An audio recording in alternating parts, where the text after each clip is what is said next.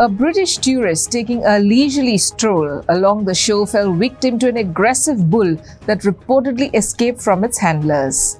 The unfortunate tourist, a woman, whose identity remains undisclosed, suffered severe injuries when the bull gored her, causing a deep gash on her thigh and a head injury.